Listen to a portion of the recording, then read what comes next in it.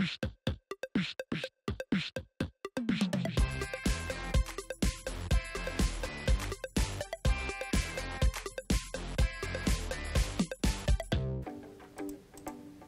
am the radio traffic coordinator. So here at WOSU, we are a multi-platform media company.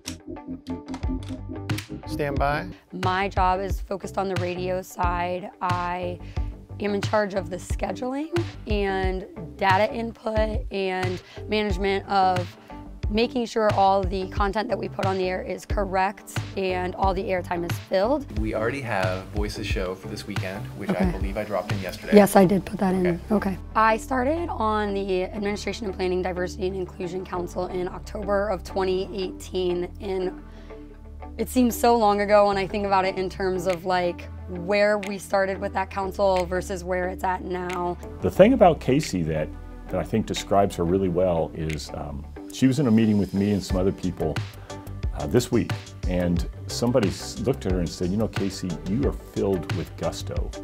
And it is infectious working with Casey and the things that she feels strongly about and she believes in. And diversity and inclusion is one of those things that's so important to us, and she is a great ambassador for it. In December of 2022, when I took on the leadership role, it really had a big impact on how I looked at what the council was really capable of. She's been tasked with a pretty large job in making sure this work is moving forward constantly.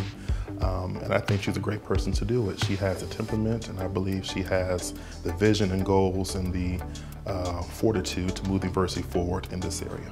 It feels so good to be able to come into a space and just know that the work you're doing is for a greater good, and it's appreciated by the people around you. Your hard work is valued, and you're not just coming here, keeping your head down and doing a job. You're really engaging with your coworkers and the community and the university, and it's just such an amazing opportunity to be able to do something like that, and to be able to do it with passion and pride feels like the best opportunity in the world, and I'm so thankful for it.